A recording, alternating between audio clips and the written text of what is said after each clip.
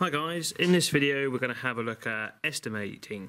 Okay, so the first thing to remember with estimating is what everyone always forgets is that 9 times out of 10 we always round to one significant figure.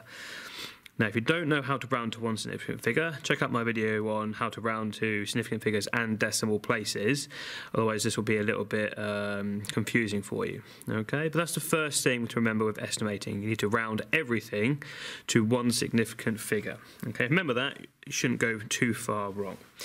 So let's have a crack at a few examples. Here's the first one, so 5.3 times 9.6. Now obviously I don't want to work that out because estimating is when we have an educated guess. Okay, so we're going to change these numbers or round them to make this calculation a bit easier. And like I said at the start, we round it to one significant figure to do that. So the first significant figure of 5.3 is the 5. I'll have a look at the next number, which is a 3, and that tells me I need to round down, in which case the 5 stays the same. So I change 5.3 to 5.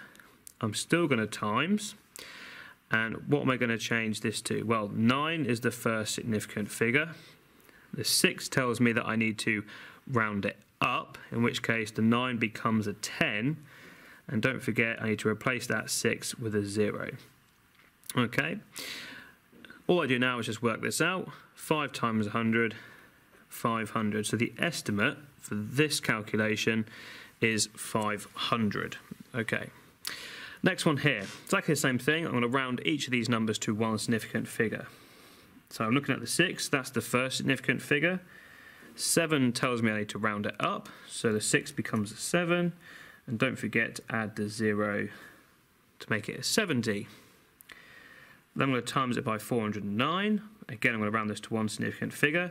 The 4 is the first significant figure. The next number is a 0, clearly going to round down. So it stays as a 4, don't forget to add 2 zeros there. So 409 becomes 400. Then I'm going to divide it by 182. The 1 is the first significant figure. The 8 is the next number, which tells me I need to round up. So the 1 becomes a 2. Exactly the same thing, don't forget to add your 2 zeros for the 8 and the 2. All we now need to do is work this out. Well, let's do the top line first. If I just do 7 times 4, that's 28. I'd add 3 zeros, 1, 2, 3. And I'm going to divide that by 200. Okay, let's simplify this a little bit. I've got zeros on the top and the bottom, so I'm going to cancel those out and cancel those out. Essentially, I've just divided by 100 on both the top and the bottom, which leaves me with 280 divided by 2, which is much easier. And we get the answer of 140. So again, the estimate, the educated guess of that is around about 140. Let's have a go at this one. So again, I've got 625. First significant figure is the 6. I'm going to look at the 2. 2 tells me to round down, so it stays the same. And I add my zeros. 3.4. 3 is the first significant figure. 4 tells me to round down, so it stays as 3. I don't put 3.0 because it's just a 3, so it stays the same. I don't need to worry about the extra 0. Times by 9.6. Well, 9 is the first significant figure. 6 tells me I need to round up, so we need to add 1 to the 9, so it becomes 10. Again, 10.0, there's no point in doing that, so I'll leave it as 10. Obviously, the 600 stays the same. 3 times 10 is 30. Again, I've got to divide the top and the bottom by 10 by cancelling out a 0. So I'm left with 60 divided by 3, which of course is 20. Okay, there's those 3. Let's carry on and have a look at some a little bit tastier ones. So I've got 38.1. First significant figure is the 3. 8 tells me to round up, so that becomes a 4, and I add just 1 0 because again, 40.0 is just the same as 40. 53.2, 5 is the first significant figure. 3 tells me to round down, so it goes to 50, or 5 and then add the 0. And this one here, 2.15, 2 is the first significant figure.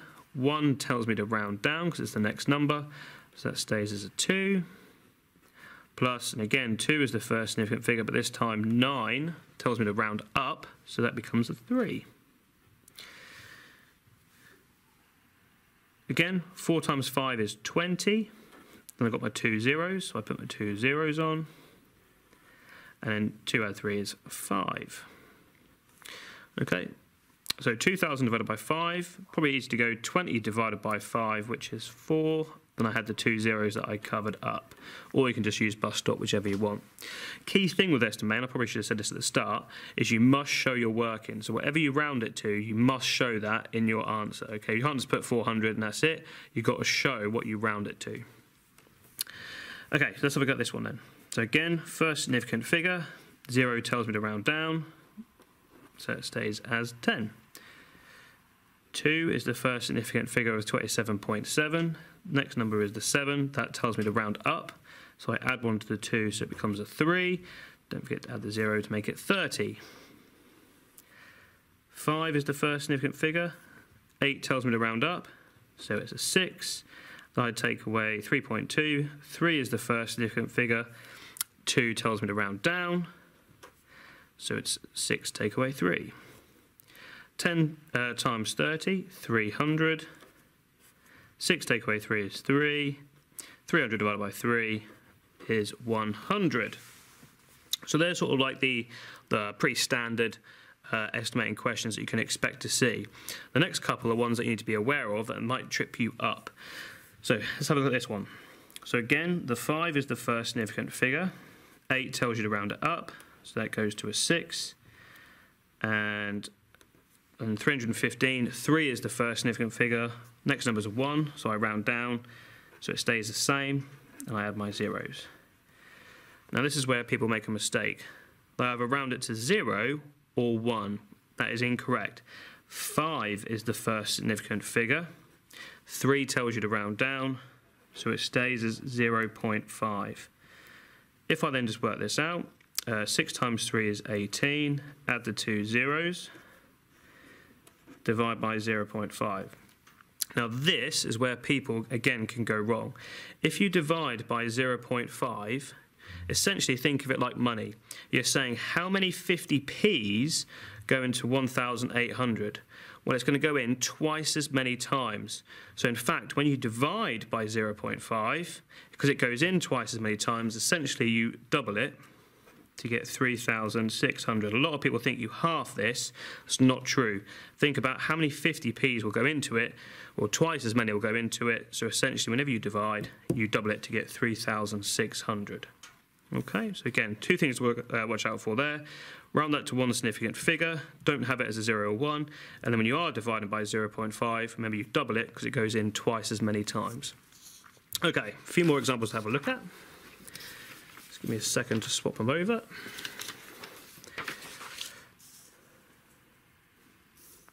Okay, same sort of thing with this one. First significant figure is a 4. 1 tells us to round down, so that goes to 400. Times by, again, the 6 is the first significant figure. 9 tells me to round up, so it's a 7. And again, this one here, 0 is not the first significant figure. The 1 is the first significant figure. Then obviously 8 tells you to round up, so this is 0.2.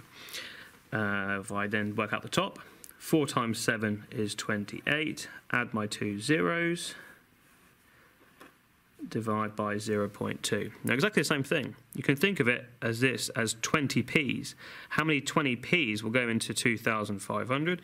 Well, they're going to go in 5 as many times. So essentially, you will times that by 5. However, another strategy, if you're not too sure about when it comes to dividing by 0.5 or 0.2, is just to change the fraction slightly. And if you times the top and the bottom by 10, you'll have 28,000 divided by 2. And then obviously you can just work this out to get 14,000, which is your answer. So it's just another way of doing it. You can times this by 5, because 20p goes in 5 as many times, or change the fraction by timesing both top and bottom by 10 to get this, which obviously then gives you a nice answer there of 14,000. Just another little trick to bear in mind.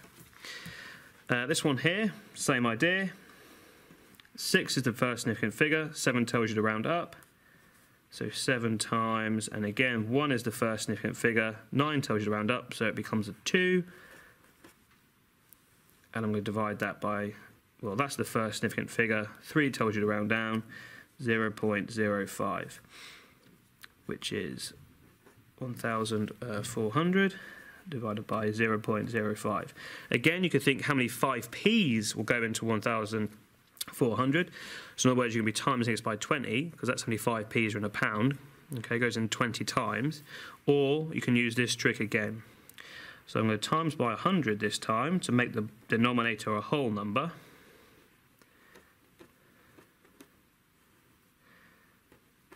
And then I'm just doing, what is that, 140,000 divided by 5.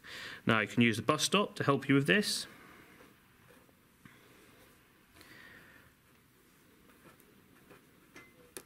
So how many 5s go into 1? None. So I cross the 1 out and carry it over. How many 5s go into 14? Well, that's 2 with a 4 left over. How many 5s go into 40? That's an 8. And then how many 5s go into 0, none, 0, none, and 0, none. So you get the answer of 28,000. So again, just another little trick. You can either times that by 20 to get 28,000, or again, you can make the denominator a whole number and do a division. Entirely up to you. Both ways are acceptable. But again, make sure you show you're working as far as what you've rounded it to. What you can also be asked is to estimate what the square root of a number is. Now, all this requires you to do is know your square numbers. So I know that the square root of 64 is 8. 8 times 8 is 64. So I know if I square root 64, I get 8. I also know that if I square root 49, I get 7. And obviously the square root of 60 is somewhere in between these two square roots. So as long as you quote an answer that is between 7 and 8, as long as it's not 7 and as long as it's not 8, you should get the mark. Obviously, the most obvious one would be goes somewhere in the middle, so like a 7.5, but they usually let you have anything between 7 and 8. But do not put 7 and 8 for obvious reasons, because the square root of 64 is 8, the square root of 49 is 7, so obviously the square root of 60 will not be one of those two, but it could be anywhere in between. Same thing with this one. We know that the square root of 100 is 10. We know the square root of 81 is 9, so 95 is in between these. So again, an answer between 9 and 10. Okay, any answer, but not 9 and not 10. So that's a classic example there. When you're estimating these, you need to know your square numbers. Now, in all the examples that we've looked at, it's been rounding to one significant figure. So these two here are just examples of when rounding to one significant figure doesn't quite work. So if I was to round to one significant figure, in this case, this would become 50, and I would divide this by 8. Now, 50 divided by 8 is not going to be a nice number. It's just meant to be quick and easy when you estimate, meant to be able to do it in your head. Obviously, you'd half, half, and half again. It's not nice. So what you, in this particular case, would try and round these to numbers that do work nicely. And again, times tables are crucial here, because I know that if I round this to 48, okay, divided by, and again, keep this as 8, because I know my 8 times table, I know that 48 divided by 8 will give me 6, which is a much, well, 8 is more accurate because it's closer. 48 is closer to 48.13 anyway, so it's a much better estimate or more accurate estimate than this, but also it's an easier calculation. So always try and round to one significant figure, but if it doesn't quite work, by all means try something slightly different that does work. Same thing with this one here. If I round this to one significant figure, I get 5. Well, nothing wrong with that. But if I round this to one significant figure, it's going to give me the square root of 40. And again, I don't know what the square root of 40 is, so this is, I can't progress with the question.